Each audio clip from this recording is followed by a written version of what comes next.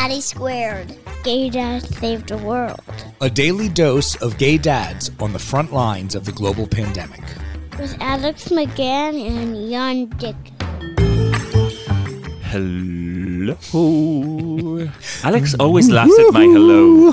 No, I want to invent my own hello. I told you. Not only RuPaul gets to have that. No, it's true. Walter Cronkite had his sign on, and you have hello. That's fine. No, it's not hello. It's hello. It's a little bit more mature. It's very masculine. I'm sorry. Masculine. Mask for mask.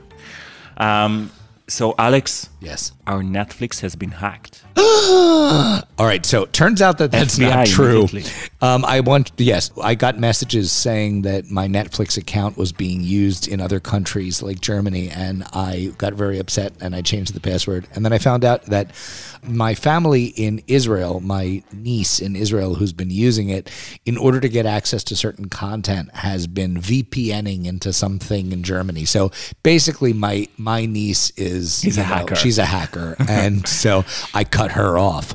Bam. Anyway, if I would love to hacked by anybody in Europe, it would be Sweden. Yeah, Just you have saying this. that.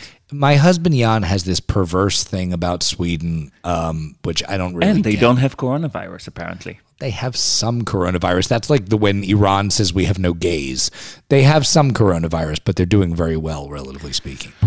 So it's the beginning of May, Alex, and we have to talk about the pool. I had staff open the pool and prepare it because it is warm outside.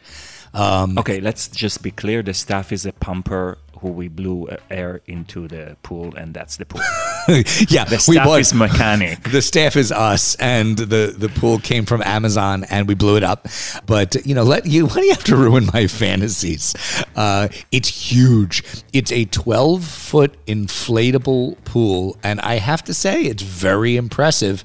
Except for its one, it is. Except for its one flaw, which is that if you sit on the side of the pool, as our children have insisted on doing, all of the water rushes out, and it's a tremendous amount of water. And it happened to us twice already in the past 2 days.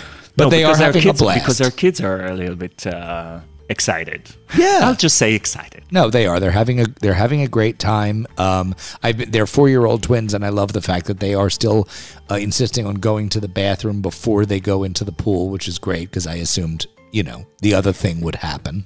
Also, something that's really interesting that Alex is trying to do here with the pool is to build a slide. Yeah. So our listeners can call human services now in preparation to what, God forbid, might happen.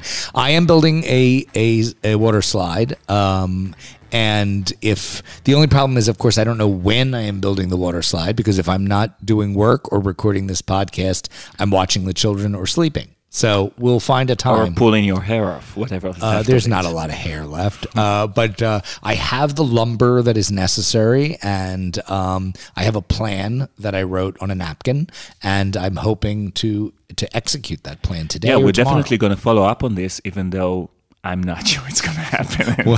We'll see. Today we're calling Las Vegas, Alex. I miss Las Vegas. Yeah. I love Vegas. We're calling Romain Taillandier. Or no, maybe Taillandier? Yeah, because he's French. He's I French. love this French accent. Oh my God, it's Suddenly, so good. Finally, an accent other than Southern that I can really understand that it's an accent because of my accent, and it's adorable. It's love more than this. adorable. When you listen to it, you just feel like you want to do it too. No, you no. That would not be well received. Although I do an incredible French accent. So he works at the Fertility Center of Las Vegas, and we think it's pretty interesting to check in on what's happening there because, people are having babies from other places that are not Las Vegas and are suddenly stuck because there are no flights. Yeah, so how do they get their babies? We wanted to check in with him to see how he's doing, how his family is doing. Yeah. And tell us more about it. And I have to tell you that I was really surprised because there was a part of me that thought that, a fertility center in Las Vegas would be where you you go in and there's a handle and you pull it on it. You don't know which baby you're going to get out. Ding, ding, ding, ding, ding, ding, ding, ding. It turns out it's not like that at all.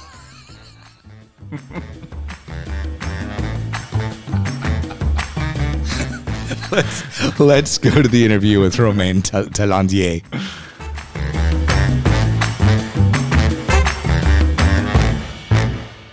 Hello. Hello. Romain? Yes, can you hear me? Yes. Are you at work right now? I'm back at work since yesterday. I see. While we're at it, why don't you tell us a little bit about your work? Yeah. So sorry for my accent, by the way. Never, ever apologize for a French accent. It's a French accent, Israeli accent. Everything's fine. All right. Yeah, okay. So I'm working for the Fertility Center of Las Vegas, and I'm helping all the European couples who want to have a baby through a surrogate in United States, because unfortunately surrogacy, it's almost forbidden everywhere in Europe. Wow. So they have to travel in United States to make their dream possible. Mm-hmm. Okay. How has it changed as a result of this? I'm going to assume it's changed an awful lot. I'm also assuming that none of the pregnancy was delayed. No, so we cannot stop a pregnancy. We cannot tell the baby, stop, there is a virus.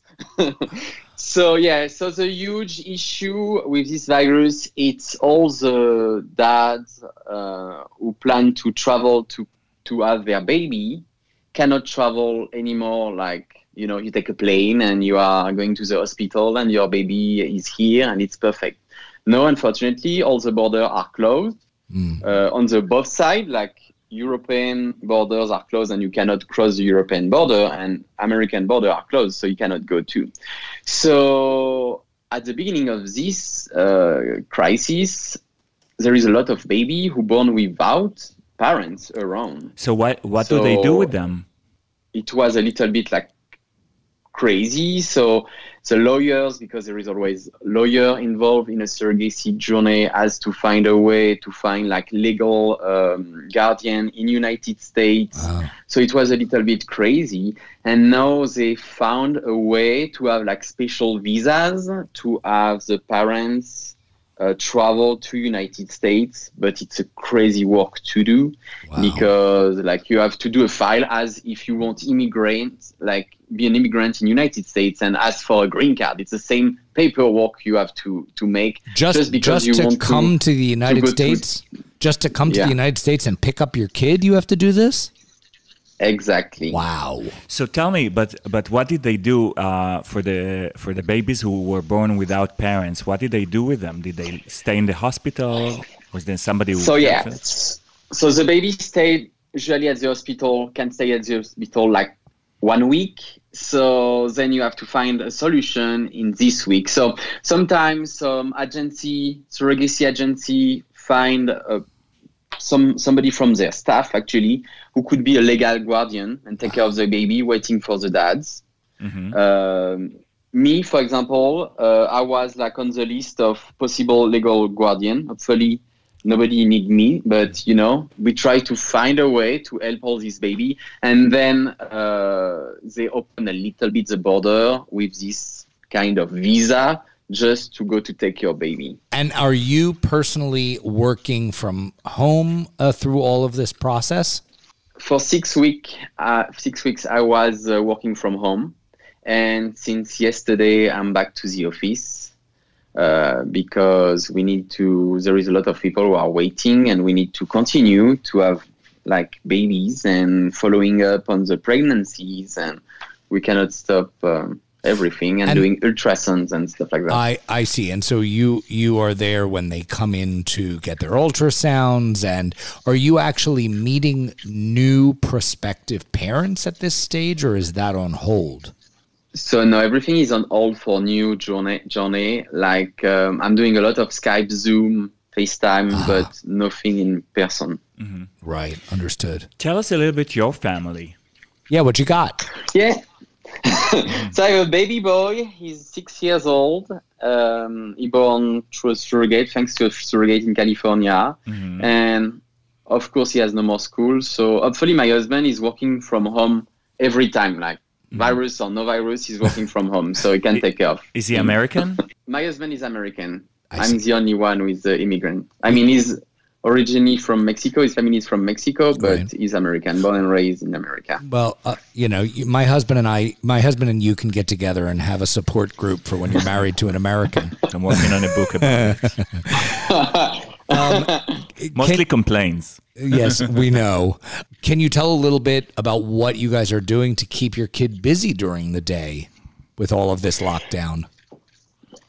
Yeah, so we try to avoid the iPad maximum. So the day begin like since this crisis, our son can make his bed by himself, clean his room, and all the day are beginning by that. Then I try to teach him French because at school he was not learning French. So I try to put the little French lesson every day like that he can speak French. He's speaking French, but writing or understanding the alphabet, it's not easy for him. We have some FaceTime with his friends because he's so frustrated, like he cannot play with his friend. He's at home since 6 weeks and it's frustrated for him. So he's doing FaceTime. He's doing a lot of FaceTime with my family and friends also. And we try to keep him busy. We are lucky. We have a backyard. We have a trampoline in the backyard, Las Vegas weather, because we are in Las Vegas. It's perfect. So he can also enjoy a lot the backyard. We have a little plastic pool and he's having a lot of fun. So we try to like combine like activities, like more intellectual activities with more physical activities in the backyard. But it's not easy because sometimes it's just like, okay, go take your iPad, go to watch Ryan Toys review. Or I don't know what, God. Ryan. Let's walk. Ryan. Ryan is the scourge of the earth. But what are you going to do? Can you tell us, with all of these changes and so many of these difficulties, are there any silver linings, any positive experiences that you feel like you've gotten because of the lockdown and all of these changes that have happened?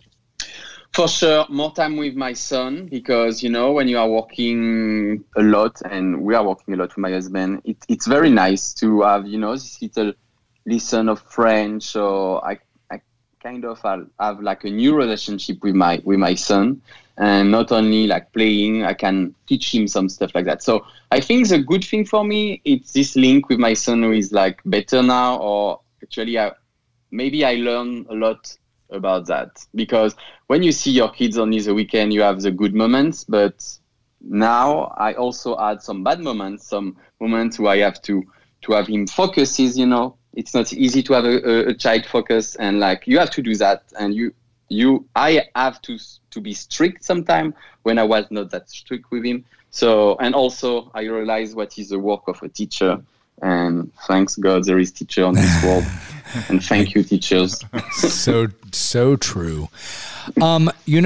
Romain, we want to ask you one more critical question before we end the interview, and as a man from France, I'm almost afraid to ask you this question, but we want you to confess to the worst thing that you have eaten over the last 2 weeks since you have been forced to stay at home.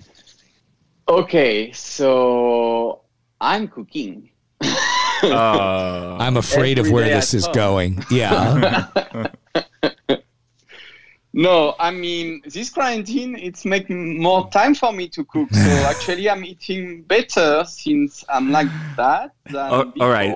So what do you cook, for example? Yeah, all right, then at least give us a thrill. So, yes. Easy things to cook. It's like quiche. Do you know, like quiche, like eggs and ham, and that is easy to cook, and everybody enjoying that. You can also like do salad. I don't know what is the weather in California, but I think it's great weather. So you put vegetable inside and it's great. It's healthy. I don't know. I have a barbecue and we use a lot the barbecue outside, like grilled meat. I don't know. It's very easy for us in Las Vegas to find all the products we want. So it was pretty nice to have time to cook a little bit. You're right. I think that people who know how to cook and what to cook, it's also about the ideas that you have of what to cook. Like I've never thought about quiche. All we do is like spaghetti and rice and, chicken. It's bad. That's basically what we eat for like. It's very bad, but I would argue that part of the reason is a lack of skill and knowledge, and part of it is because there's this kind of desperation for junk comfort junk. Yeah. And we've unfortunately given in to that desperation. And I'm glad to hear you have not. If you decide that you want to come clean and tell us the truth about some horrible, horrible thing that you've eaten, we will accept those submissions via email as well. No, but for sure, maybe we warm up a frozen pizza. But I mean. That's a it good was not that bad. No, it's not. No, not at all. Romain, thank you so much for sharing with us today. Yes, and thank you so much for helping all these gay dads, especially at this crazy time, to make their families. Thank you guys, and good luck to you too. All right. Be well. Bye-bye. Bye. Bye-bye. That is clear.